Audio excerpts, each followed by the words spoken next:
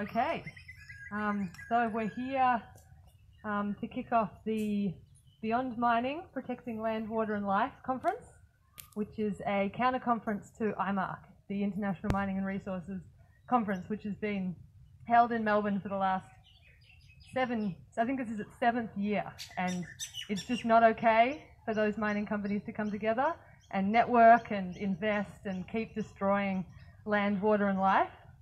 There have been groups protesting this conference for years, and so even though the conference is online this year, we are continuing that resistance by holding this conference, and we're really excited for you to be here this morning and to join us for the rest of the week. So I'll hand over to Marisol.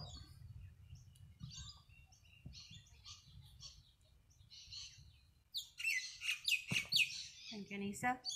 And just supporting what Anissa said, yes, we Indigenous people, we want all these companies out of our land. And I would like to introduce Banjulini from the land of the eagle and the crow, the land of the Wurunjeri Woiwurrung and Banjul. He's a human rights defender and a refugee in his own country. Thanks, Marisol. And get on you fellas for the last 7 years of doing these Imarc rallies and protests. I think it's so important. It's a good way of educating the wider community. My name's Banjulini. I live under the law of Banjul. This is the land of Banjul, my mother's country, and my father's country is to the east, the land of Wurrung, the Pelican. It's all totems to go with that. Not that people know much about the law of this land. This is a land that was found on the basis of terra nullius, which meant empty land. There was nobody here. There was no one home, or no one of any relevance.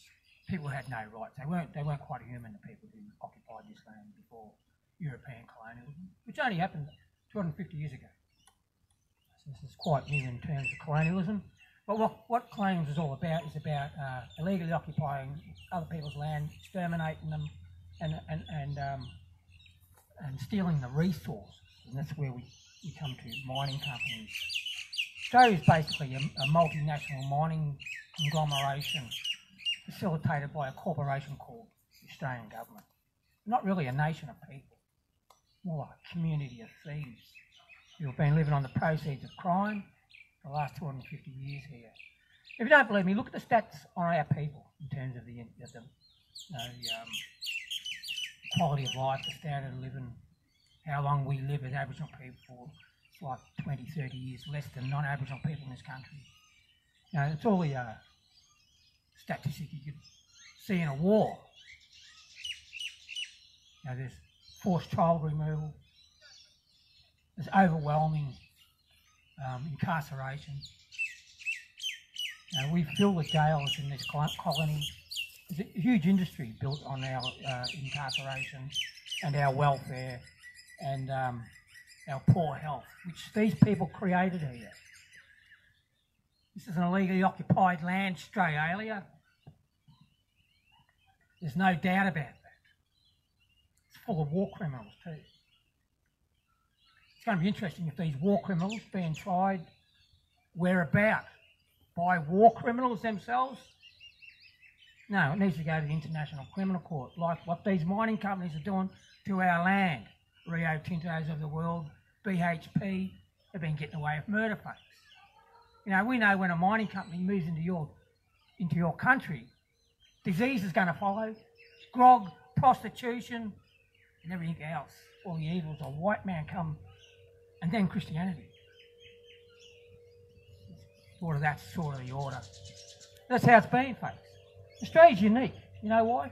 Because it hasn't got a treaty. Not like the rest of the 76 Commonwealth countries around the world. They've all got treaties with the original people.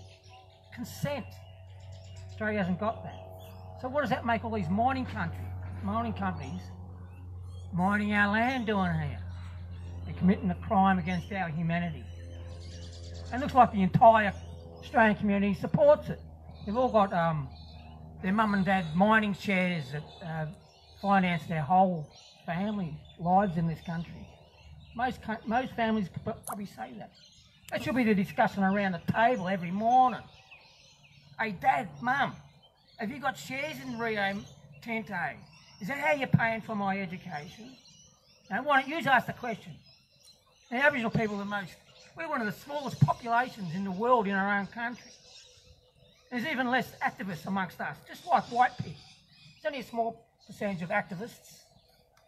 So I really appreciate the work that you fellas do. You're very much welcome in our country. People, human beings are welcome. Demons aren't. And we're still at a point where we haven't got consent and treaties. So this is all still to come, folks. And all these things that these mining companies steal from this country needs to be accounted for. We want restoration of our country. We want restitution. We want a war crimes trial and a truth commission. Right? Anyone buying into these mining companies, you're just as guilty as anybody, any other war criminal. You're propping it up. And I'm talking about including my own people doing it. Or consenting to these things. Now, there's the issues of duress, undue influence. The options for our people, it's not many. Tried to exterminate us here. But we've survived. We want these mining companies out. Now, you're committing crimes. All your countries. You've got treaties with these criminals called Australia, have you? Trade deals? Show us. Because you haven't got it with the original people. You haven't got a treaty with the original people. You haven't got treaties with anyone else on this planet. And I'm asking all you countries, these mining companies here, show us them treaties you got with this criminal called Australia, folks. Then we'll start dealing. All right? Present time, Australia remains a crime scene. We're going to start dealing with the reality. Australia's a country in denial. Things are only going to get worse. You've got to deal with the truth sooner or later. Lies manifest. Australia is a manifest lie. White-only policy, constitution, apartheid law, reservations. This is what they've done to the original people here, folks. I hope the rest of the world's listening, because we're going to come into your embassy. If you've got an embassy in our country, we're going to come to you and see you and talk to you about the treaties you got with these criminals here. We want to see Australia in the International Criminal Court of Justice, or whatever that's worth. Get some white people into that court for a change, not just black people. Australia's like a Nazi wet dream, if you ask me.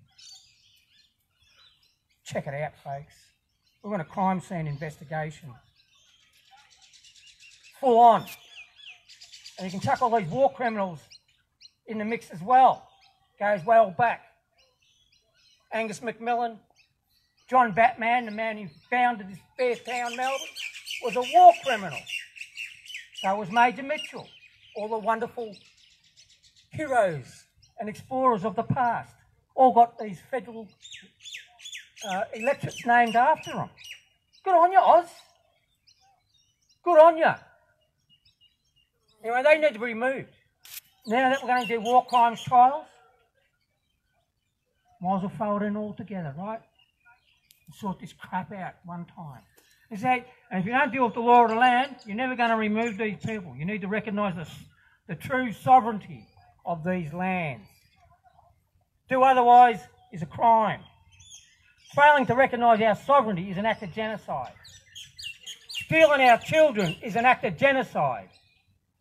Killing our people in your jails, in your custody, is an act of genocide. Preventing births is an act of genocide. In fact, everything defined as genocide in that United Nations Convention for the Prevention and the Punishment for the Crime of Genocide, Australia's guilty of. And there is no doubt about it. What are you going to do about it? The rest of the world, you're going to continue to trade with these people and rape this land. Our people never consented. Means nothing, consent. Right, Oz? Means nothing. It's a joke. I wonder why you treat your women, the way you've treated our women and children. Joke. Lawless criminals. It's game over. End of the day. Just can't keep pillaging and plundering. Colonialism.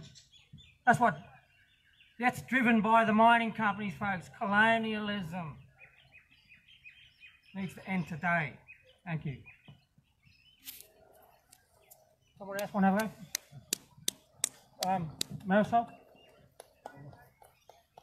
I just want to say one other thing, that Indigenous people around the world are very similar.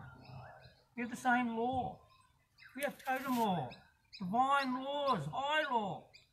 You know, need to take a leaf out of our book.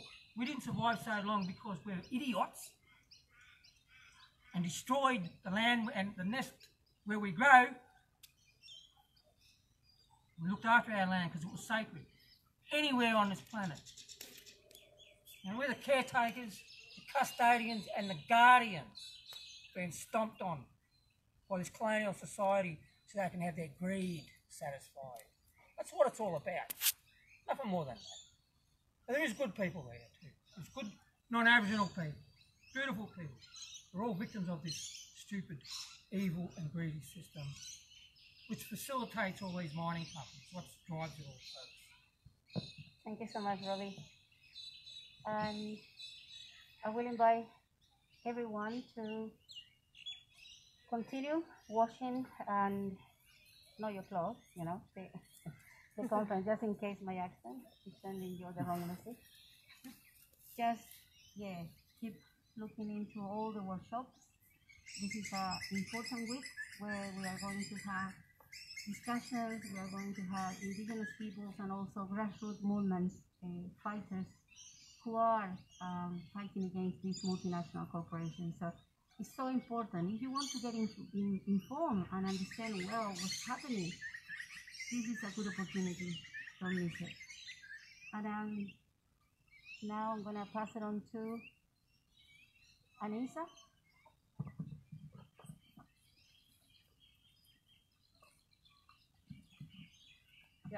Yep, so thank you so much, Robbie. Thanks, Marisol, and thanks everyone for joining us, for the staff.